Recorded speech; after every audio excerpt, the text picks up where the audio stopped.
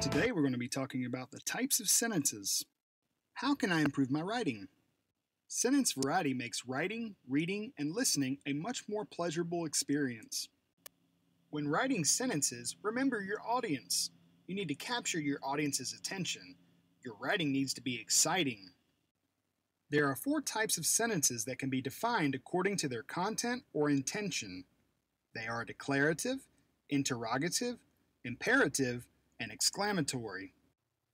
A declarative sentence is a sentence that states a fact or an idea.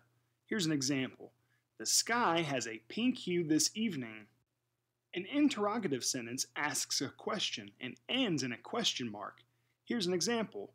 Where was Dwight at lunch today? An imperative sentence is a sentence that issues a command or makes a request. Here's an example. Turn in your homework at the beginning of class. An exclamatory sentence issues a command or makes an observation that is rather dramatic. An exclamation mark ends an exclamatory sentence. Here's an example. Oh man, it stinks up in here. Sentences can be defined according to their structure. Examples include simple sentences, compound sentences, complex sentences, and compound complex sentences. A simple sentence is made up of just one independent clause. A clause is a subject and a predicate, and it forms a complete thought. An example includes, Mr. Dingleblocker just dabbed. A compound sentence is made up of 2 independent clauses or ideas connected by a conjunction. Here's an example. I am starving, that's an idea, but I do not want ham shanks for dinner. That's another idea. The word but is the coordinating conjunction that combines those 2 simple sentences. Coordinating conjunctions are words that link thoughts and ideas together.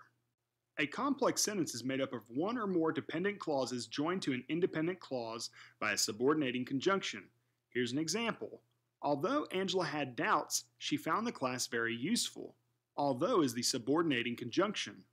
A subordinating conjunction indicates the role of the dependent clause. A compound complex sentence is made up of multiple independent clauses or ideas and at least 1 dependent clause connected by a conjunction or conjunctions. For example, Brian was injured at recess because he was not paying attention, and he was nailed in the face with the kickball because of it. Remember, when writing sentences, remember your audience. You need to capture your audience's attention. Your writing needs to be exciting, and this is sentence variety. Thanks for watching. We would love for you to follow us. Check us out on Teachers Pay Teachers, Instagram, Facebook, and Pinterest. Be sure to check out our blog at www.bowtieguyandwife.com and head on over to our YouTube channel to check out videos like this one.